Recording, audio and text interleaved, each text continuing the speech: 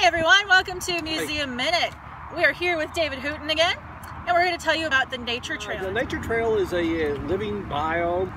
It's got animals, got plant material, and these are all items that you find. Some of them in Lee County. I do have a few plants in the trail, but they are plants that you find in another country, but they're on the same latitude. And if you look around the globe, but the latitudes and zones of not necessarily all native plants. They're not. They're wild. But they do fine in this. Yes, but they do fine in this climate here. Okay. They're drought hardy. They like the hot heat, low water. And you said animals. Now I know we have the bronze animals that people have donated. Yes, the bronze animals. There are 10 of them in the trail, replicas of the animals that you would find in Lee County, in the Lat Estacado and the Corcho Plains of southeastern New Mexico.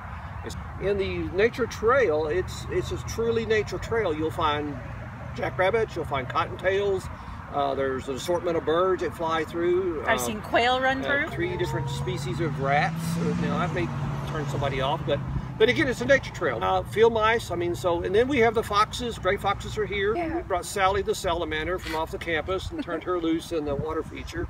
Skunks. We have nocturnal animals and we have the daytime animals. We started this with Calvin Smith, when I was over here at the museum at that time. It's just a white drill pad is what I call it, like you'd see around an oil rig. Yeah. Talking to Calvin, what he wanted to do with the nature trail was bring plants that were native to the Lat Estacado. It goes from south, Monahans, basically all the way up to north of Amarillo into Kansas. Yeah.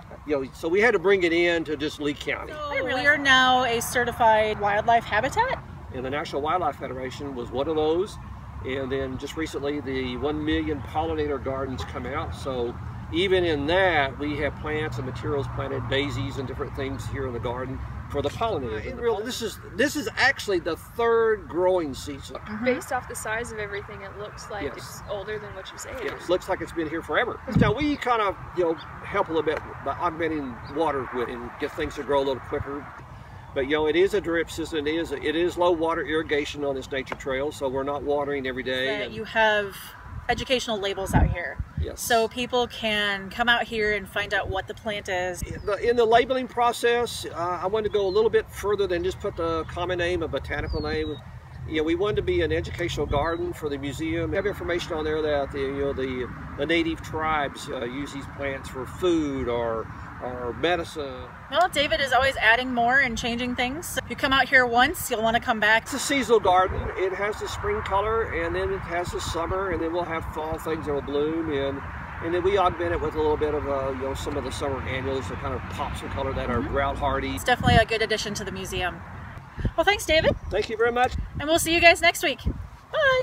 Hot heat as opposed to the cold heat. Yes. I think he means humid heat versus dry heat. Well, humidity. It all plays together. Okay, it's a play on words. All right, that's right. Okay.